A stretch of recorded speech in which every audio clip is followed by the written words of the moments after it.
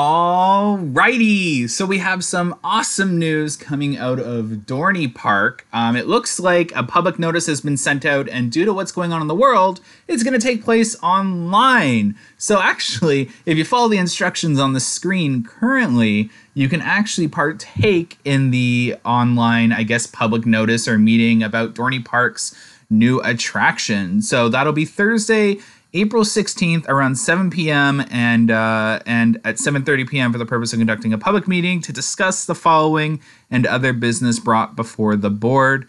It is to discuss a new attraction and either movement of a current attraction or relocation of a current attraction. I believe the Sephir train ride, they're going to relocate a portion of that, and the new attraction will be approximately 106 feet tall, 419 feet above MSL. The project proposes a net reduction of impervious surface. Sorry, the writing's somewhat blurry on my screen right now. The property is zoned as commercial recreation. Dorney Park is the owner and applicant. So yes, based off of what we're seeing from the blueprints, which are on the screen right about now, it looks like it's going to be similar to that Gravity Group switchback roller coaster existing at another park, and it'll be 106 feet tall.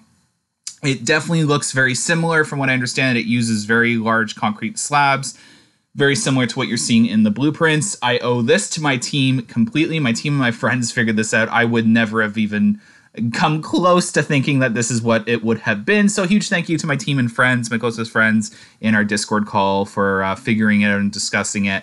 But yeah, it looks like this is going to be a Gravity Group switchback, which is definitely going to be awesome for that park. I don't know the park's demographic, but I'm assuming based off of this attraction, it is a family thrill kind of park, similar to Canada's Wonderland.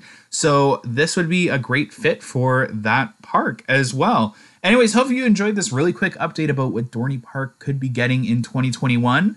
And yeah, comment down below what you think it could be, or if you're excited about Dorney Park's 2021 edition. And hopefully you enjoyed this video. Don't forget to hit that like button, subscribe if you haven't, and share this video for others to enjoy. Thanks so much, guys, and have a great week. Bye.